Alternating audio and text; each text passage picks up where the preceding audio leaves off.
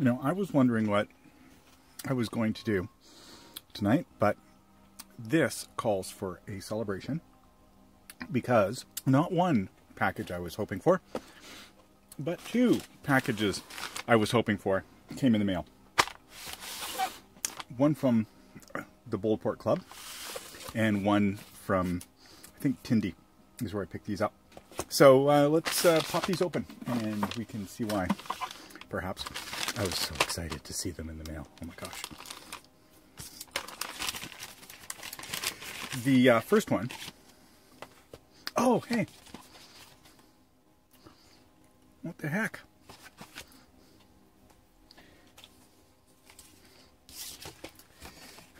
The Angry Barking Proximity Detector? This is not this. This is a wrapper for this. The 7-segment soldering project, 3x7.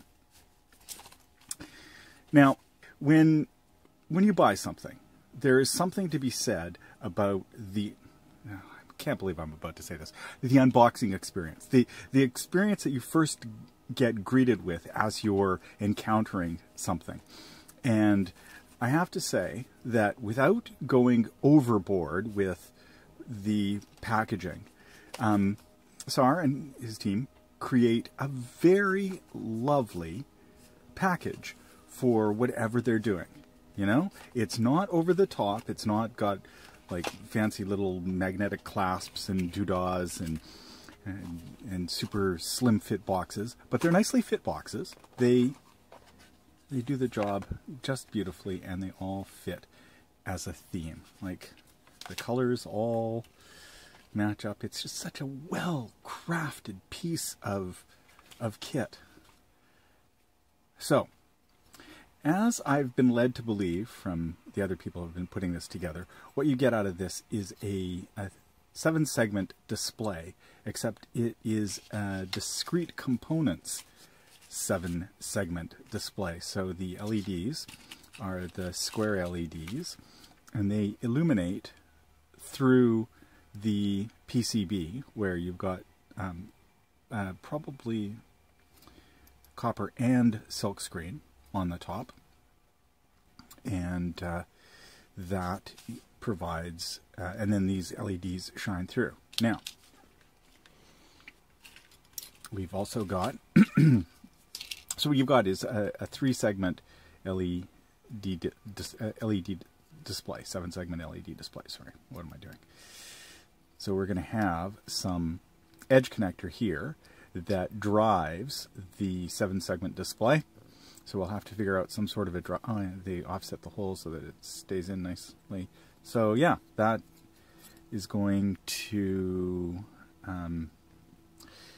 be the business side. So this will mount above it, I think, is what the canonical way of doing it is. However, I've seen some really, really super inventive observe precautions for handling. I might have to get the static strap out and do something a bit careful, because apparently these MOSFETs are very sensitive. So it will sense stray voltages on your hand and trigger based on that. So so pretty straightforward. We've got some current limiting resistors, we've got some LEDs, we've got some switching MOSFETs for managing the inputs, and or sort of managing the LEDs based on the inputs. And so yeah, that is our first little project that came in the mail. So a nice collection of componentry that will produce a beautiful 7-segment display. So then three-digit 7-segment display. Then the question is, what do you hook this 7-segment display up to? What are you going to use this as the output UI for? Well, you know, it could be a clock, could be a stopwatch, it could be a simple multimeter, voltmeter display, all kinds of things. But in any event, we've got that to build, so that's one thing. The other thing that came was this little jobby. And let's see which way to know. It opens this way. This is the SMD Challenge.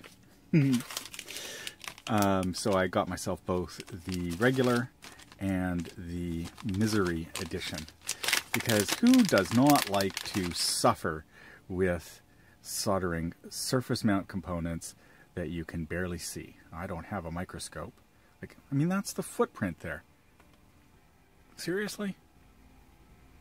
How on earth are you ever going to solder to that thing?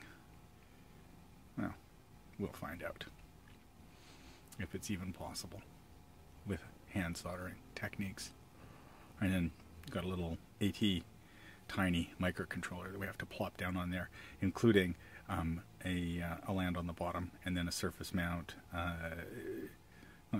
maybe JTAG, I don't know. Anyways, we'll see how that goes as well. I've seen these around. I haven't tried one yet, so I thought I would get one to try it. Oh, look at that. Oh, and they give you a second chance on the 005? 0805s. No, that's the 0805s. 0001 005s. Nice. That'll be fun too. I'm not sure I'm going to be up for it tonight because, well, I'm having the celebration cocktail in acknowledgement of the arrival of a beautiful, beautiful kit from SAR. That's the agenda for tonight.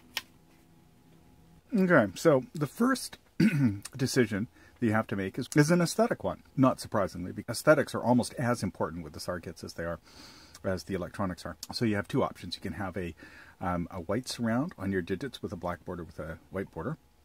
Should look pretty cool.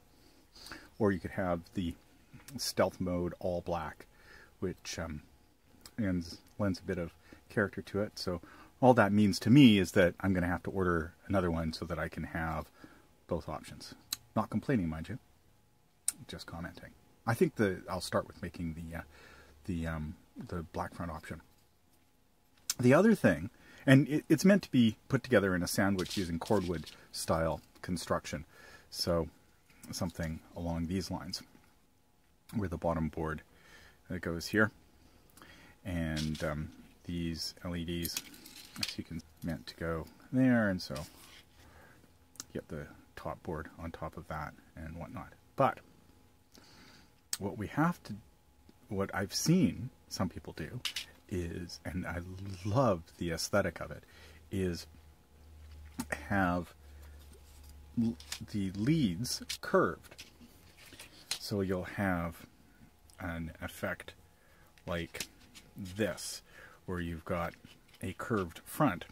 You've got a curved leads, and the front is on an angle. So the board, the display can be sitting down somewhere, and chest timer. You can make a display for a chest timer or something like that. You know, and sorry, I digress. So you've got an angled display, but it still allows for seeing all of the componentry inside, and frankly, I think that that's just a beautiful way of doing it. Somebody who I think was in runner-up or won the Macrofab design Blinky competition with the Jewel Thief batteries bouncy LED blinker, which I thought was brilliant. He did that angled board view construction. I thought it was gorgeous. I think I might try that. I'm not sure if I'm going to be able to execute it as beautifully as they did, but we'll see what it looks like from the beginning, and see if we can get something like that going. What goes into a 7-segment display?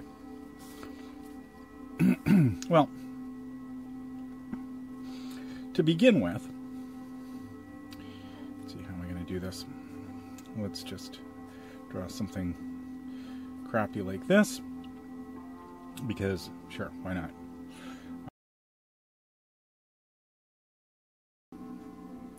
You have a switch that can allow power to light up each of these individual LEDs. So you have to figure out a way of turning all of these on and off.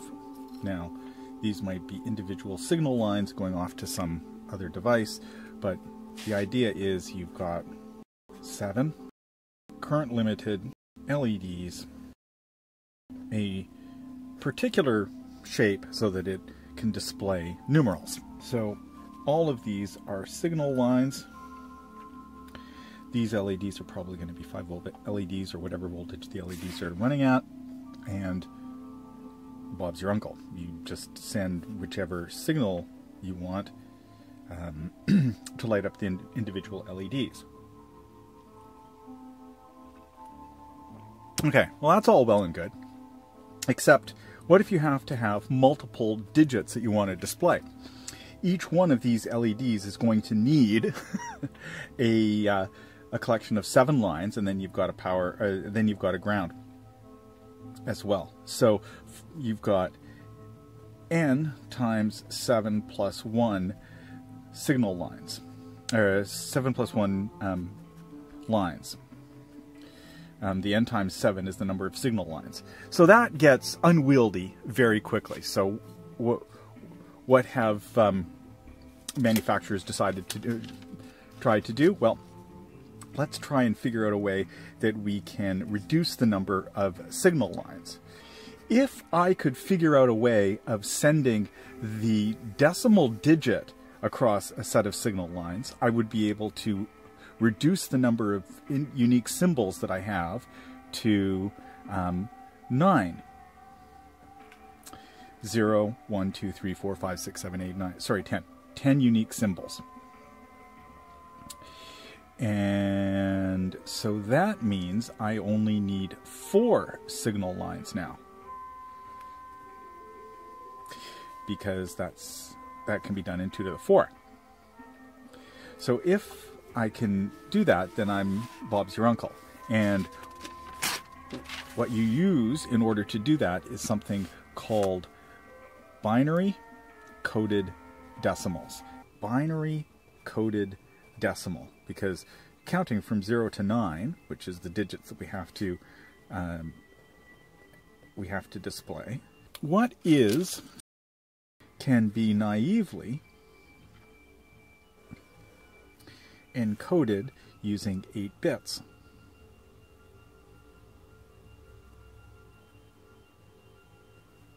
So 0 is 0, 1 is, this is just super naive way of doing it.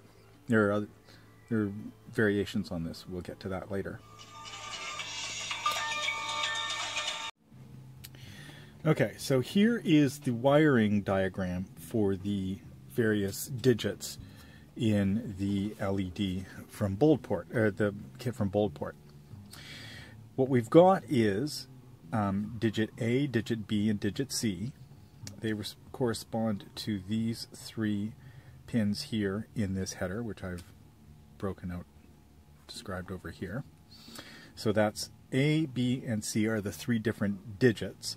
And then within each of those digits, you've got a segment. So segment A, segment B, segment C, segment D, segment E, segment F, segment G. Now, I'm not 100% sure if that's the exact segments, but let's take a look here. And how do they label them?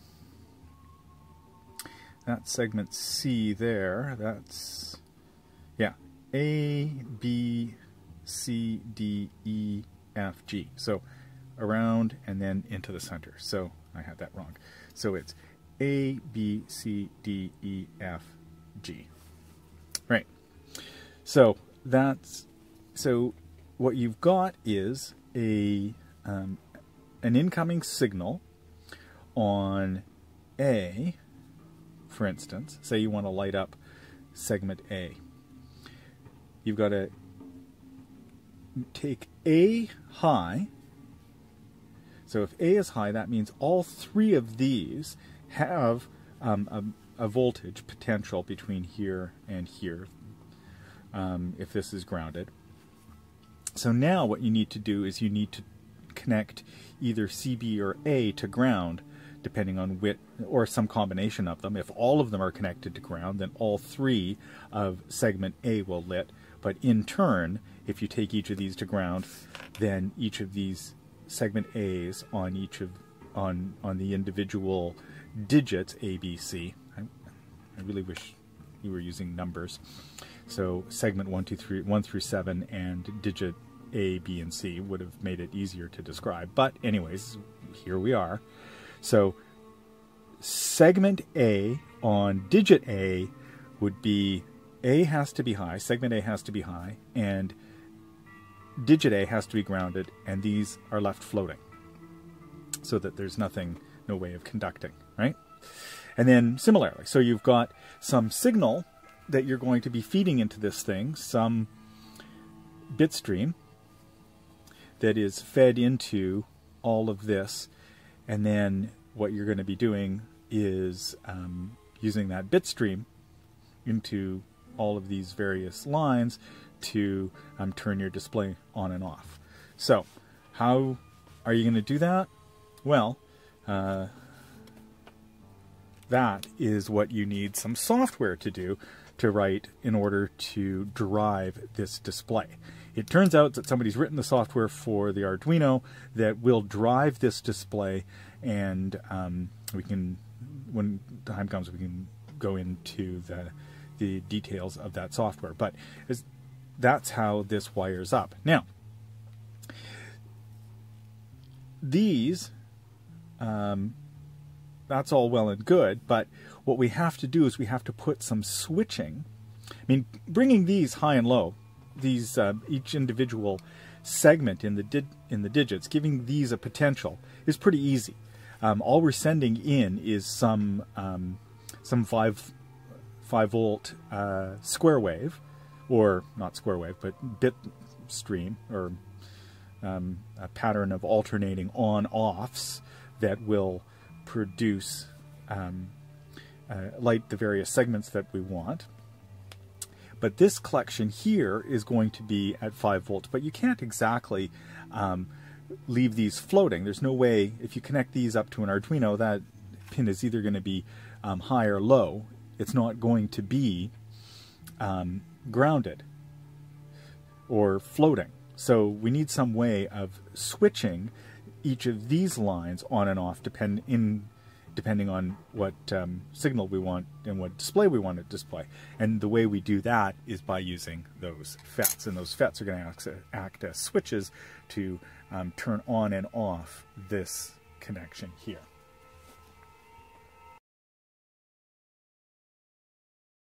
All right. So these are the 3 MOSFETs that are hooked up to the signal lines A, B, and C. So when there is, and these are all 1K resistors to limit the amount of current that these will source. So when there is a signal coming along line A, well, this signal goes high, that we got some voltage there. That means that the MOSFET will now start conducting. The resistance goes down to 0, and so now we've got this line going conducting, and so now we've got the ability to send a collection of bits along A, B, and C in order to switch the low side of our LEDs. So, oh, sorry, I didn't complete this diagram, did I? So that is what we've got in terms of a circuit. We've got, where are they on here? So 1, 2, 3 MOSFETs in these corners. A question mark around these pins. Those are just there for decorative uses. we've got our input header here, and we've got our A, B, and C. Let's hold it this way. We've got our digit A, capital B, capital C, and we've got our segments A, B, C, D, E, F, G on each of these. And so now we just have to figure out how to put this thing together in an aesthetically pleasing manner. Let's take a little look at the back here. That's a lovely silk screen. Lovely silk screen. Look at that. Yeah. Digit, digit, digit. And then these, I believe, are just nubbin. Decorative. And I think some of the side ones aren't used either. We can use those for supports. So yeah. Fairly straightforward. And it requires a bit of software to drive, but it's a pretty circuit. It's a very pretty circuit. So let's think of what we would have to do in order to... Okay, yeah, well, we still need 7 signal lines. So we've got 10 signal lines that we need to manage here. So we need 10 pins to drive this thing.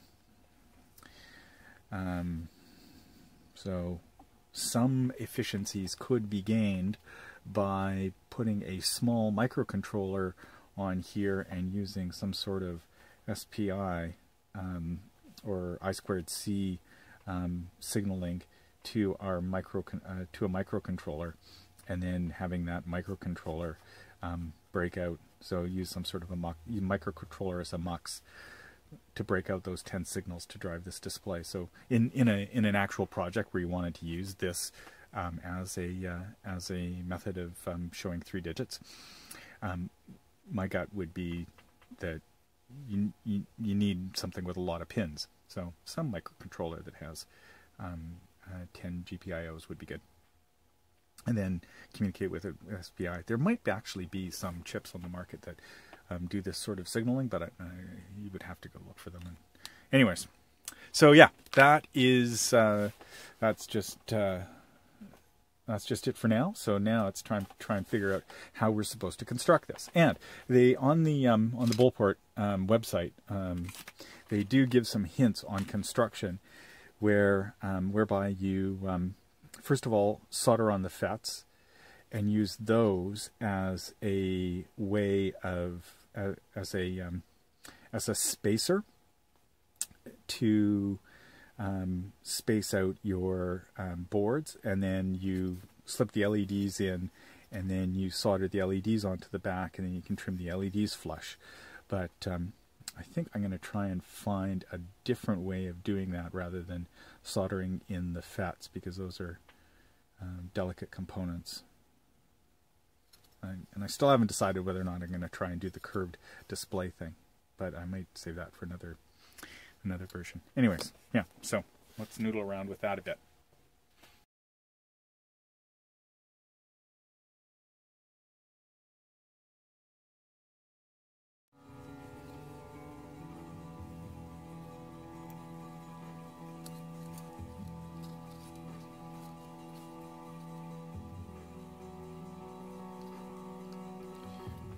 I really don't want to scratch the surface of the not the silk screen, the solder mask on this thing at all, because that would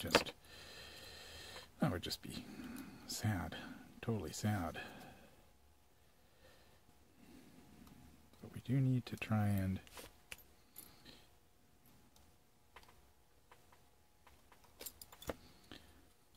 pull these through in terms of how much angle we can get on our board here. So thread that through and that through. And then that through like that. And that will give us a bit of an angle. About that much of an angle. That's not too bad. Is that about 15 degrees? inclination. Will it give us enough space for that fit in there? Yeah, it will. I've got these oriented backwards, but that's fine because I'm going to have my header coming out there. So yeah, the question is, will I give enough space for the FET in this corner?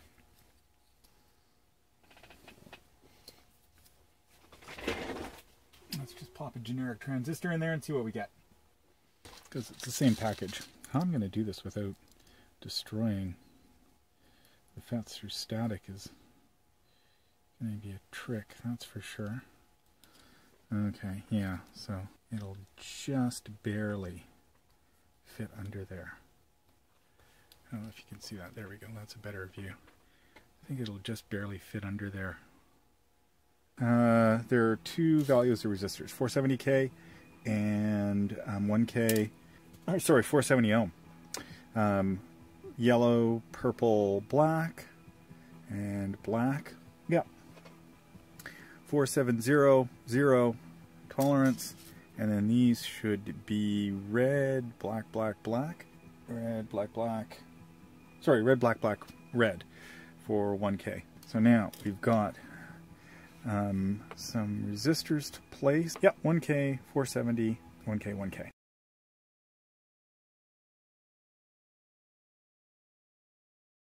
So one of the suggestions that they make is making sure that you test your FET and your LEDs. So breadboarding this up. So the FETs are gate, source, drain, pins 1, 2, 3 with the flat above. So gate, source, drain. So connected to the drain is the load, and then the source goes to ground, and then the gate is what turns it on and off. And this is the current limiting resistor, and so when we apply 5 volts to our source, we should see the switch turn on, and we do indeed. So we can test all of our LEDs this way, and then test all of our FETs this way.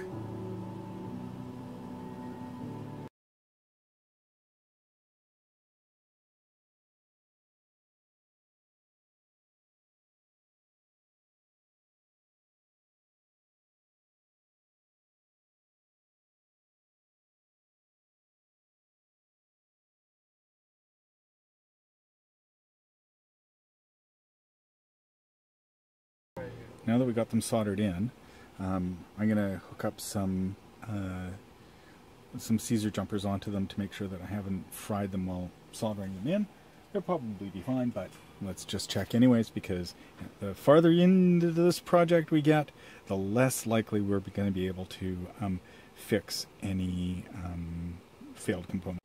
Okay, gate, source, drain, gate, source. Okay.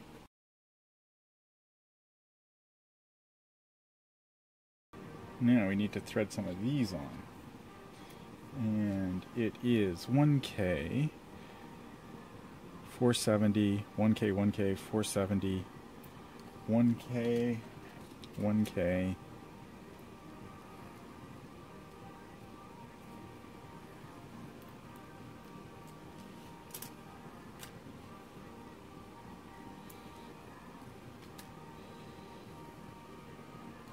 $470.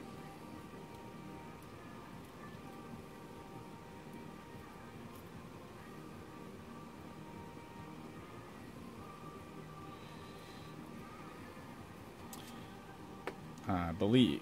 Let me just check that. 1K, 470, 1K, 1K, 470, 1K, 1K, 470.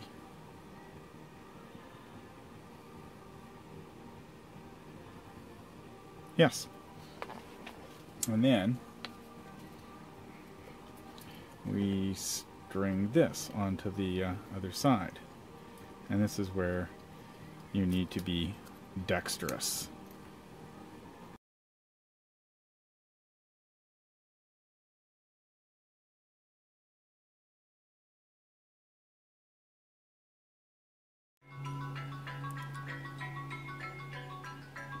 that's reasonably lined up.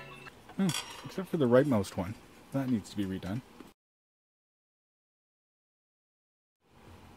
Now, just feed those back down so that they come through the side holes. That spacer is just a couple of layers of cardboard.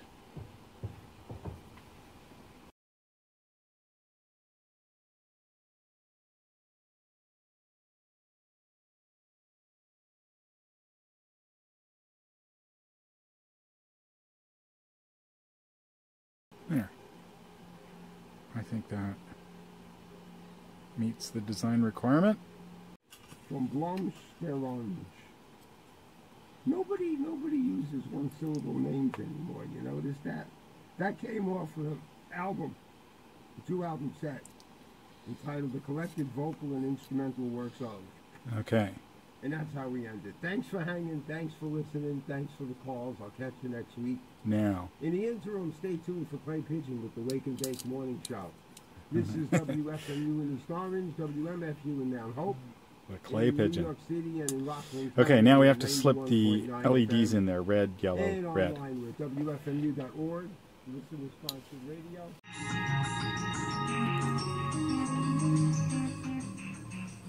Okay, this is going to be the tricky part, is getting the alignment right and the angles right for slipping the LEDs in there.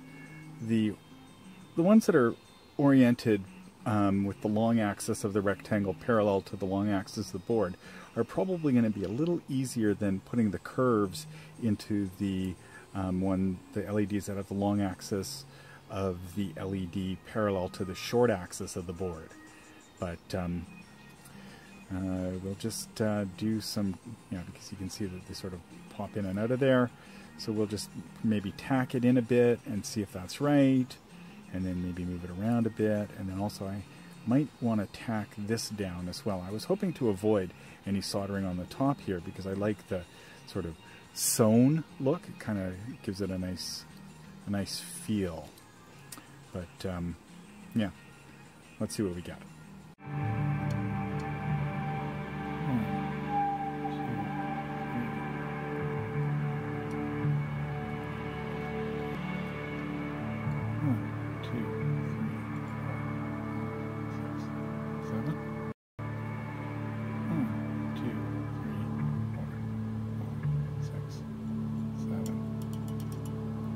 Nice.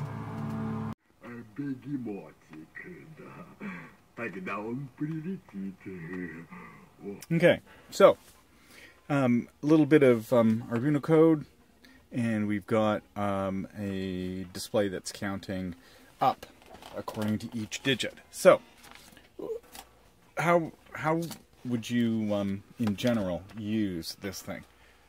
Actually show you what I'm actually writing down here. So yeah, you need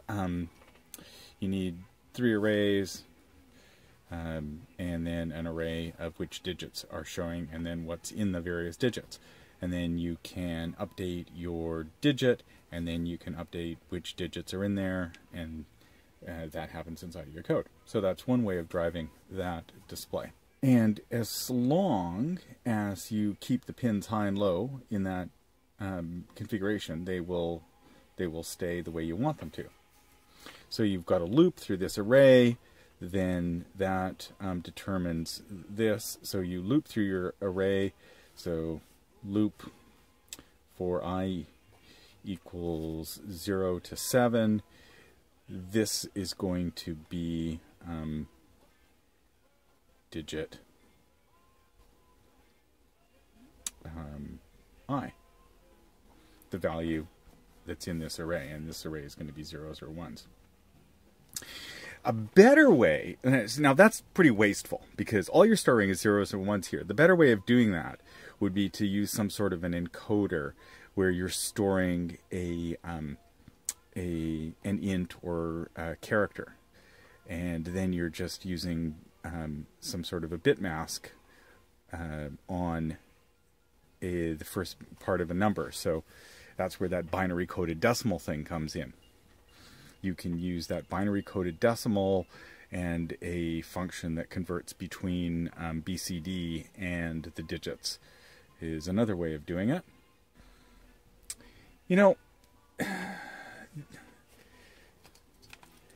these Boldport kits are super instructive if you dig into them, and you end up with a beautiful piece of kit that is a joy to look at.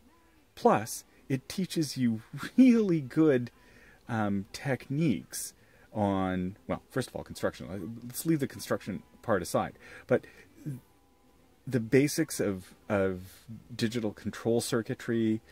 Well, at least all of the ones that I've looked at, like the Monarch, definitely, because of the binary counter that they had, or the shift register. Was it a shift register they used for that? Anyways, but yeah, it's just like you learn so much. Anyways, I just love the level at which the kits are put together. It's just wonderful. You have a beautiful piece of kit at the end of it, and you've got an interesting piece of hardware to understand how it all works. You know, I mean, it's not simply decorative, but the result is decorative, and the journey that you can take with that decorative piece of hardware in order to understand how electronics works is totally rewarding. So anyways, I just wanted to say, Sar, thank you very much for creating these little wonders of engineering, and I wish you well in whatever future direction you want to take the Boldport Club, and I am totally with you 100% on this journey, because it is fascinating to be a part of. Anyways, I hope that wasn't too rambly, and it was valuable, and as always, thanks for watching. See you later.